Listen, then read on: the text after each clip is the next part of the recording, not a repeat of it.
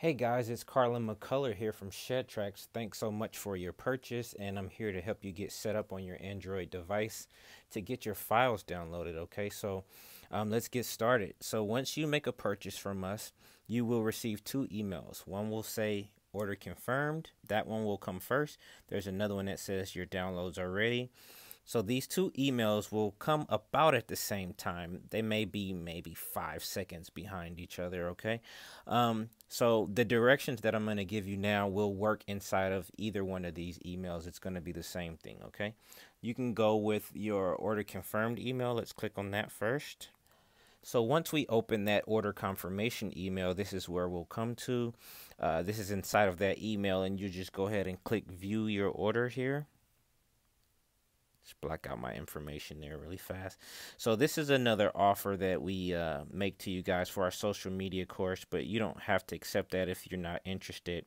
You want to come down here to your blue download now button. Sorry, I pressed that. So you want to just go ahead and hit download now.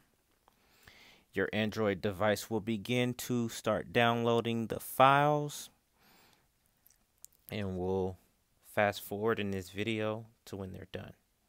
All right, looks like the file finished downloading. Now, I will say this. If you are on a mobile device with no Wi-Fi, it may take a while to download this file. You'll see it's 166 megabytes.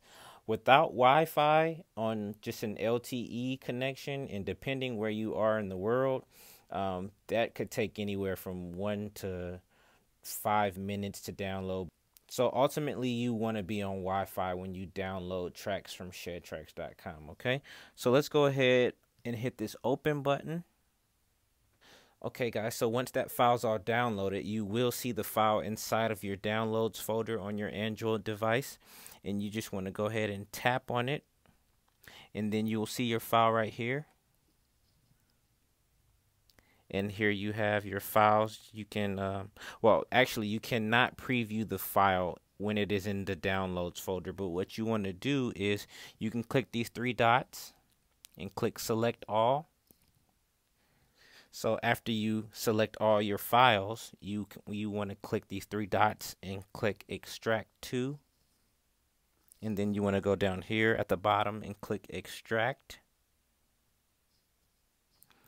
Then it says extracting 6 files. And now these files will be inside of your files folder on your Android device. So let's navigate over there to your files folder.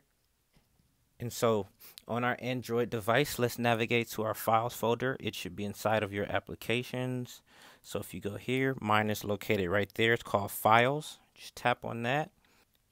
And here we are. Here are our files. You can see click only. You have your, you get 5 files with some tracks. Some tracks may be 4. Just depends on what's all inside of the track. But this is a regular shed track with no stems. So you should get click, and then 2 MP3 versions and 2 wave versions. One with drum loops and one without. So if I just go ahead and click play, we should be able to preview that.